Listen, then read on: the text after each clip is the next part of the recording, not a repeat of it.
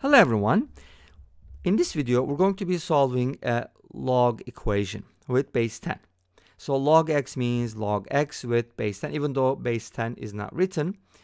And I just want to raise a question before we start solving this problem. Is this a property? Is this a general rule? What do you think? Okay, the answer is this is not. The power rule, which is a rule of logarithms, says something like this: log x to the n equals n times log x. You can always bring this to the front, and remember we use this a lot. However, we can still use this property because we have that on the right hand side. So here's how it goes: log x to the third equals log x cubed, and now I can use the power property, bring this to the front, and that becomes 3 log x. So we have this equals this. Let's go ahead and rewrite it. Log x to the third power equals 3 log x. Again, don't get me wrong, this is not a general property. We're looking for a specific x that satisfies this equation, okay? And x needs to be positive, obviously. And powers are odd, so we're good. So under those conditions, let's go ahead and find x values. Set log x equal to t or something else, whatever, because you see it repeats.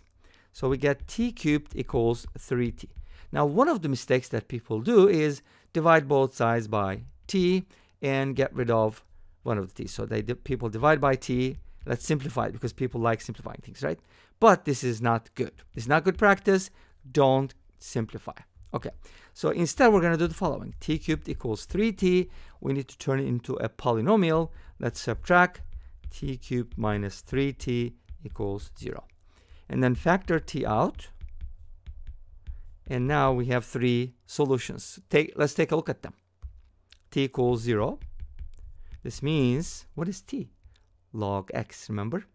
T is log x, so t equals 0 implies log x equals 0. Let's go ahead and write each one. We get square root of 3. That means log x is equal to square root of 3. And we have finally the opposite of root 3, which is negative root 3. Okay. Now, didn't we say that the x needs to be positive? Yes, it doesn't violate that. We didn't say log x has to be positive because that's a different story. Obviously, if x is less than 1, between 0 and 1, I should say, then log x is going to be negative. That's what's happening here. So all these solutions are valid, good, they satisfy the original. Well, do they? We can plug it in, but no big deal. So let's go ahead and find the x values from here. Since the base is 10, it's going to be 10 to the power 0, which is 1. The second one is going to be x equals to 10 to the power root 3. And the third one is 10 to the power negative root 3. Wow, take a look at these two numbers. Such irrational numbers, right? But these are the solutions. Well, the third one is kind of small. The second one is big. So when you graph it, it doesn't look that good. But anyways, in general, we have 3 solutions that satisfy this equation, and all of them are valid. And this brings us to the end of this video. But we still have a graph. I guess what I did was, since they didn't fit on the whole screen, I'm kind of showing you one of the solutions here. Obviously, x equals 1 is a solution, right? We already talked about it. So you can see the intersection point. By the way, these are really interesting graphs. If you graph them in Desmos, you're going to notice such an interesting curve. X equals 1 is a solution, as you can see.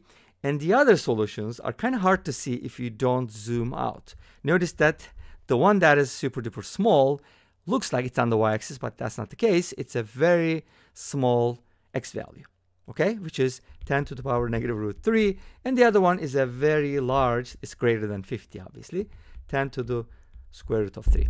And this brings us to the end of this video. Thank you for watching. I hope you enjoyed it. Please let me know. Don't forget to comment, like, and subscribe. I'll see you next time with another video. Until then, be safe, take care, and bye-bye.